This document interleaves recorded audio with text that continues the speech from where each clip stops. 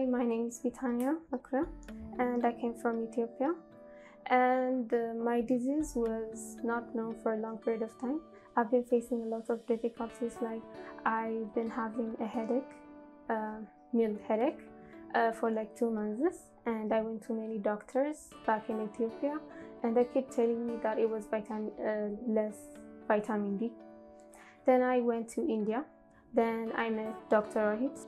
So when I examined her, she was in agonizing pain and was feeling very uncomfortable, and she could not see properly. So when I did the evaluation and examined her and did the MRI was suggestive of a deep-seated brain tumor, deep location brain tumor with obstructive hydrocephalus, which was the cause of her symptoms. So she had been advised 2 surgeries in the past in previous hospitals where she had consulted.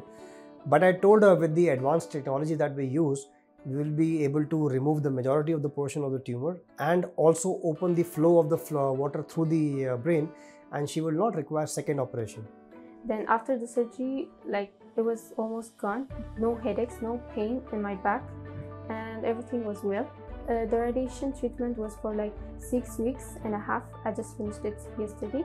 So that makes the surgical resection very, very safe and very effective. So I was able to, since the tumor was very deeply located and removal of the tumor completely could have caused much damage to her. So we were able to remove more than 90% of the tumor in the first sitting. And she improved clinically. On post-op day 1, she was walking around, and on day 5, she was discharged from the hospital. I am happy, very happy. My daughter is in this now, full healthy and everything okay.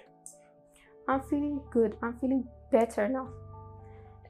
Like, I want to thank them all. They're so good people. They put me in a new life now. I'm feeling now like I was born again. So my message to the people is that whenever you're diagnosed with a brain tumor, never be afraid and do not delay. The timely diagnosis is very, very important, and timely treatment is very important. Like even in her case, it was a high-grade lesion, but the surgery was done on time and effectively, and now she is walking around without the disease. Thank you very much.